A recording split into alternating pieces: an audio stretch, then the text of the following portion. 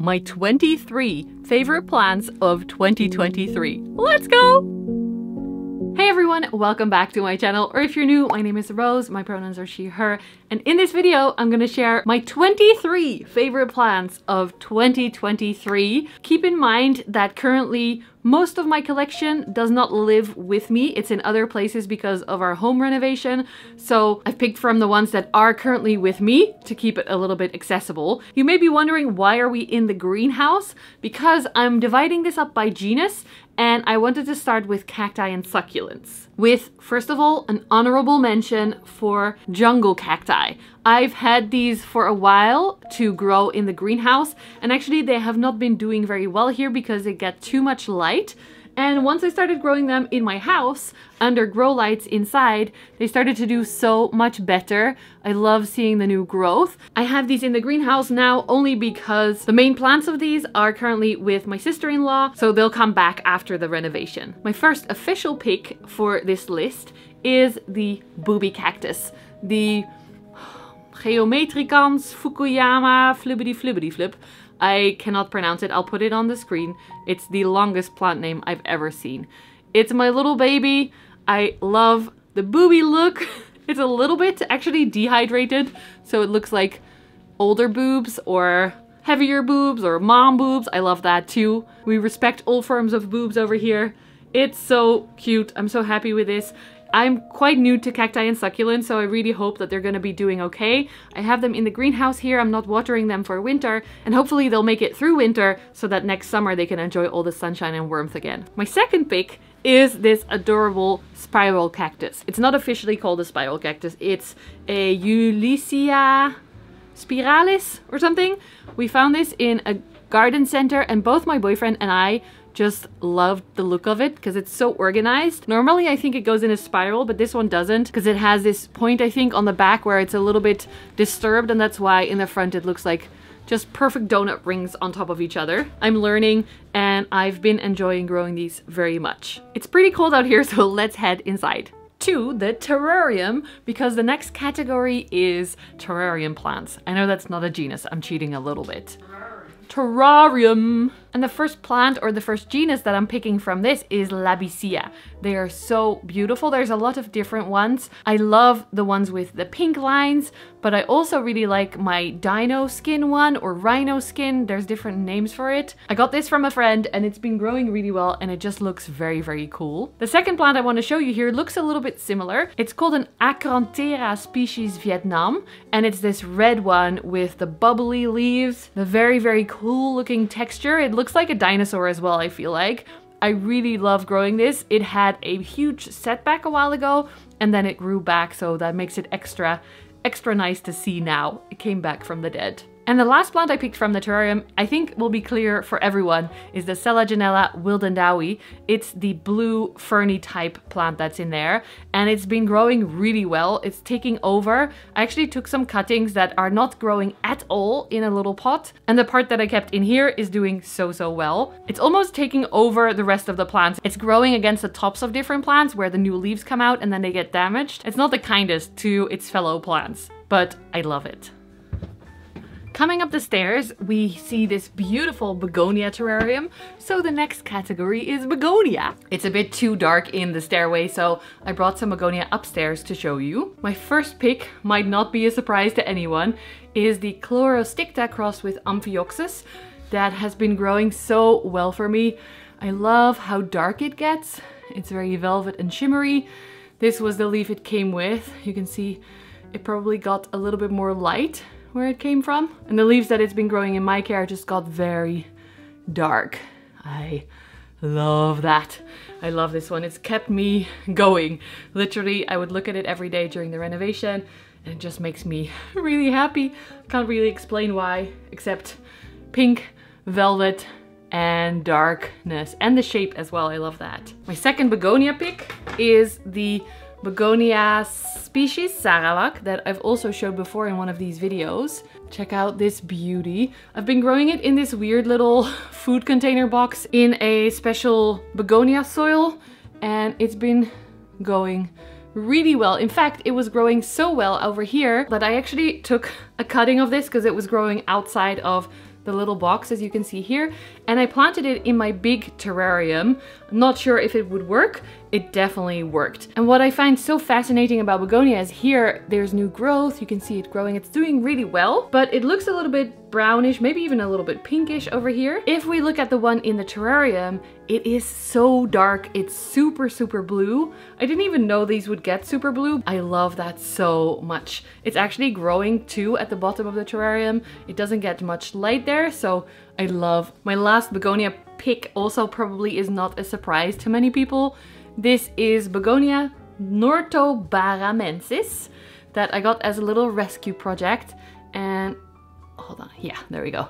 These leaf shapes are so beautiful. They're kind of long and angelic. And then all along the edge, there is a pink shimmery line.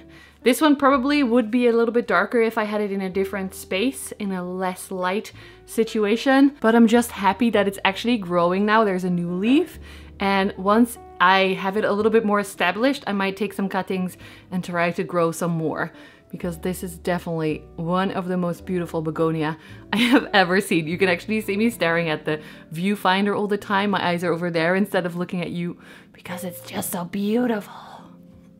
Next up, we are in my little room where I've spent most of the past 2 months and where most of my plants currently live. For our first aroid selection, the Alocasia, and my first pick is Alocasia Jacqueline, that I currently only have this baby of. My big ones, I had 2 big ones, they both died. This is not an easy plant, and I feel like because it's pretty wobbly in here, there are some roots that you can see, but I'm not quite sure if it's fully happy. Of course, with Alocasia, it's normal for them to go into dormancy in winter, so all the leaves will die back, and then the corm in spring will grow new growth. So it's totally okay if our Alocasia are losing their leaves and their roots as well. They can definitely come back from that unless it's stem rot, and then I usually give up. But this one is an especially tricky one. I'm currently growing it in one of my grow boxes, and that's the only way that I've been able to keep this happy a little bit longer than normal. This has been with me for several months now, growing from a little corm that I took from the big plant. The next one is actually not an Alocasia, but closely related. This is my Leucocasia gigantea Thai giant. This is the one that can get huge leaves, like in the botanical gardens. And of course this had to be on my list because I got this in June this year as a tiny seedling, and it has sized up quite a lot. This was the biggest leaf in the greenhouse, but with winter and less light and colder temperatures, this is the next leaf. I'm trying to overwinter this inside, so to keep it alive, and then hopefully in spring we can move it back into the greenhouse and then outside once it gets really big. In my dreams so far, but I have high hopes for it. And the last Alocasia on the list, I'm sure you have guessed, is my Alocasia Frydek, Mycolitziana Frydek, the actual variegated one. Look at this beauty. As you can see, whoop, there's a lot of stuff behind me. A lot of the leaves have gone very droopy, which, like I said, with dormancy is normal. I'm not too worried about it. I still really appreciate the beauty of them. This one is really yellowing, so this is about to go. It's one of the older ones. But this main one is still growing high and proud to the grow light. I have these all actually in... Ooh, there's still some water in there. That's a bit much. In semi-hydro. And that's been working out a lot better for me than growing them in my airy soil mix like I did before. Then we're moving on to Anthurium, one of my absolute favorite genera in all of them, especially this one. Look at this beautiful velvet shimmery leaf. They come in really nice brown, warm, reddish. And this one is the Papillilaminum Legend Sipanas crossed with Papillilaminum Old Clone. And I absolutely love this one. It's sized up for me quite a lot as well. I think this was the first leaf it grew for me, and it's sizing up. I'm hoping it makes it well through winter, or makes it through winter well, and then sizes up a little bit more, because the bigger these beautiful velvet leaves, the better, in my opinion. The next Anthurium I'm picking is this one, Poly D. This is my Anthurium pallidiflorum that unfortunately I dropped a while back, and this leaf ripped in several places. the sticky tape that I had put on there didn't hold, so I actually put some really high quality builder's tape on there now, because it was almost, like, really almost falling apart. That's not the only reason this deserves a spot though. I also think it's really fast growing. It grew already 2 leaves for me. I got this in, I don't even remember, the market at Myrtus. This was watered 3 days ago. It's now fully dry again. I think this pot is just full roots and might need a repot. I'm waiting until spring with that, but I'm definitely gonna water this after filming this video because it is thirsty. The last Anthurium on this list is Anthurium Blackjack. I always mess up that name. Blackjack or Jack Black, one of the two. It's this, I don't know what the cross is actually, I might have to look that up. It's really beautiful velvet, a little bit of peltate, I think it's called when they're bobbly, and it has a new leaf that shows you why it's on the list. The new leaves come in like this. It has such a beautiful shape that reminds me of like Dressleri or Hoffmanni or whatever they're called. Like I said, don't know what's in this hybrid. I really need to look that up. And the leaves come in really nice and red with the cute ears. And the velvet actually doesn't show when they're a little bit younger, but it really is very velvet look. This one as well grew really fast for me. I got it smaller than this leaf, and all of these leaves have grown in my care. Like you see here, it's sized up quite a lot, and I'm very curious to see how big this leaf will get. You may be curious why I didn't mention my Anthurium Carla Blackiae, which is a very, very special plant. But to be honest, since it's still very small, I don't know. It's nice. It's adorable. I love it. I hope it sizes up more soon. But the bigger ones just win in this case. But maybe next year. She's just too young, I feel like, for the competition. Next up, let's talk about Hoya, because I love them and I know quite a lot of you also love them. I've had some requests to make more Hoya videos. And I wanted to start with Hoya Thomsoni. This is the pink one. I love all of them, to be honest. I have all of them as well. I have a white one. I have a splashy one that has light pink flowers, and this one is the actual pink one, which people told me would grow very, very slowly. And it didn't grow super fast in the beginning, but this is all grown within, I think, I don't know when I got this from my friend Ans, but there's quite a few tendrils that are growing, and partly why it made the list, it has a peduncle that's budding up. I've had buds on this before, but they fell off, which often happens with Hoya when they first start to try to bloom. Then they often drop the buds the first round, and it looks like I might get some beautiful pink fluffy flowers, which is part of why I wanted this plant for the flowers. I also love how hairy it is compared to the white one. The white flowered one is very, very, yeah, the leaves look quite different from this. This is just more rough, more rough hairs, I feel like. And I can't wait to see the flowers. So, Hoya Thomsoni. The second Hoya is Hoya Clementiorum, the very Jurassic Park looking one. And mine, as you can see, is pretty big. It has a, I don't know if I can show you. Yeah, a new leaf, new growth point behind here that I don't want to damage, so I'm trying to be careful. Look at those veins. It looks so weird. It also has a huge tendril that I've led up this bamboo stake to try and get some new leaves. I don't see any activated yet, but it is winter. It's not getting a ton of light here, so I'm patient with it. I absolutely love this one. This leaf is a little bit damaged, but that's okay. It still looks just so cool and dinosaur-y. And especially with the size like this, I'm very, very excited. I'm hoping to move this back under the grow light it came from in maybe 1 week time, because the builders are almost done. So hopefully by then I can show you some more huge, beautiful Clementiorum leaves. Next Hoya is a little bit predictable maybe. It's my Hoya Karii. This is what a leaf looks like. I feel like it's not super happy in the current conditions, but it is what it is with the renovation. Look, it's still growing. It kind of reminds me of Anthurium leaves, so that's why I love this one so much. It's a very, very quick and easy grower. Plus, I think I can show you here. This is a tendril but this was the main tendril. So on its own, it actually branches off quite often. I've had this happen quite a lot. So if you want this plant, I really believe that it will become more and more affordable because it's so fast growing. It's so cute. Okay, it's getting really dark. The next morning. Hello, it's the next day because the light was way too dark. Luckily today there are no builders, so it's a little bit easier to film during daylight hours. Next up, it's time for Philodendron, a favorite of many, I think. My first pick from these is my Philodendron gigas, which is such a beautiful velvet plant. I always try to show you the velvetness as best I can, but it's not easy. It's growing a new leaf here at the top where you can see that it's really nice and pink as it comes in, and then it slowly fades to this more greenish color. This one has struggled a lot for me. I showed it in a previous video as well. There's no leaves at the bottom from thrips and just a struggle. There's some ugly leaves here, but it's sized up quite quickly.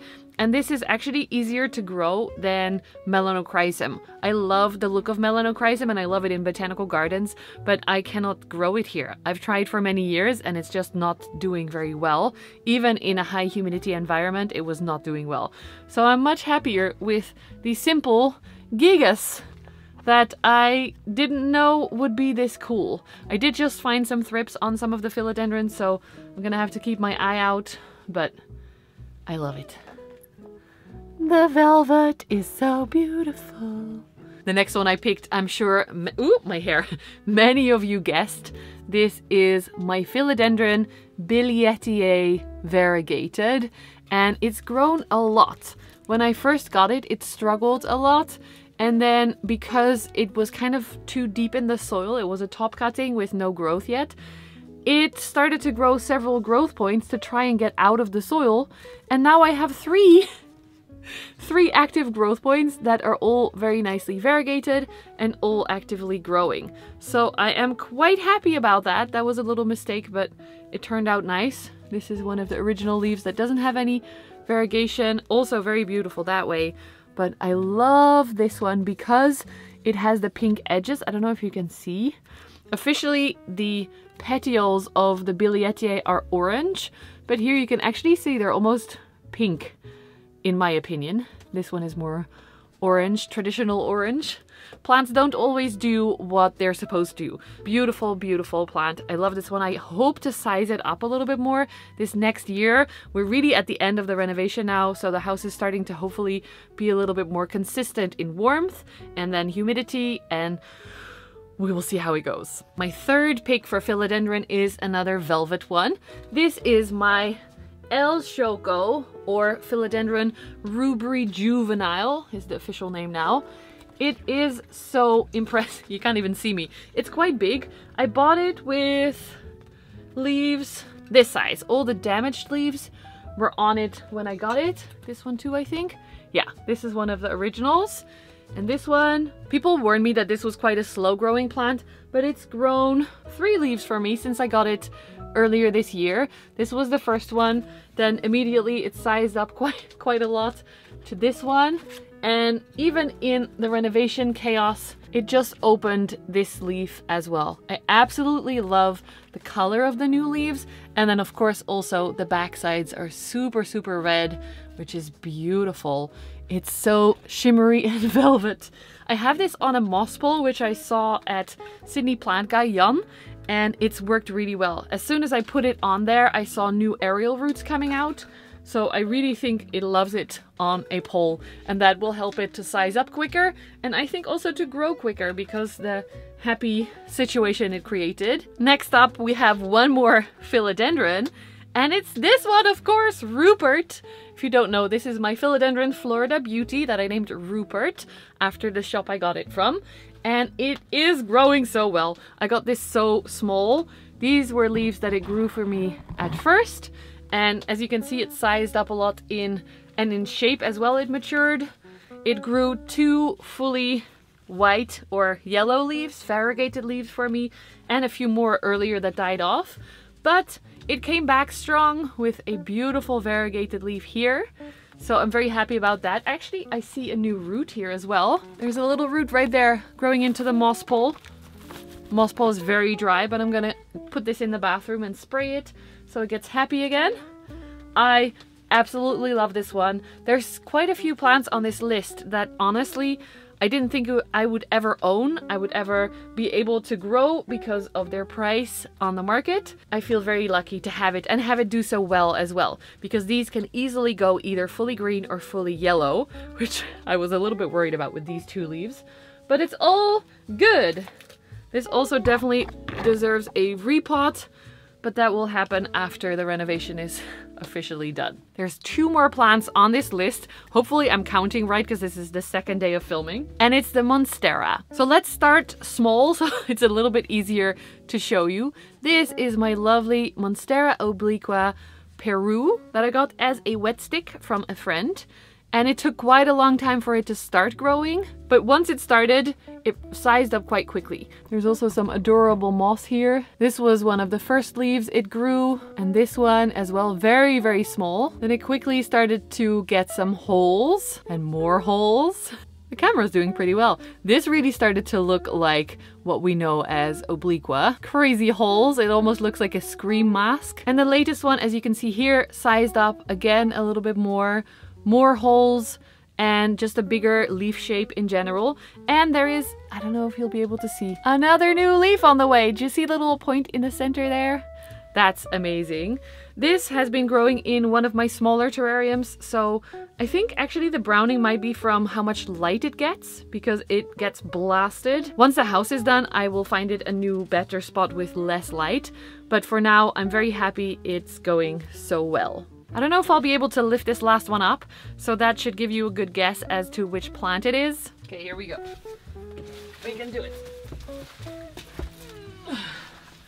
My last pick is Thais, the Thai constellation, of course. This baby has been so happy in the renovation, being moved from very cold rooms with a lot of light to small rooms that are warm with no light or less light. I'm so impressed that the white still looks really white. So it's been through quite a lot, just as all of us. And I'm really, really happy that it's doing so well. And that's the end of this video. I hope you enjoyed it. Please tell me in the comments what plant you like the most or what genus you like the most. That also really helps me for the new year to know what kind of videos I should be making. Thank you all so much for being here. An extra big thank you to my Patreon and YouTube members for supporting me, or if you've ever clicked a link of mine that's an affiliate link, that really helps as well. So thank you all so much. Take care of yourselves. Have a wonderful end of the year. Be safe. All the planty happiness and goodness for you, your families, your pets, and your plants. Thank you so much, friends. Bye!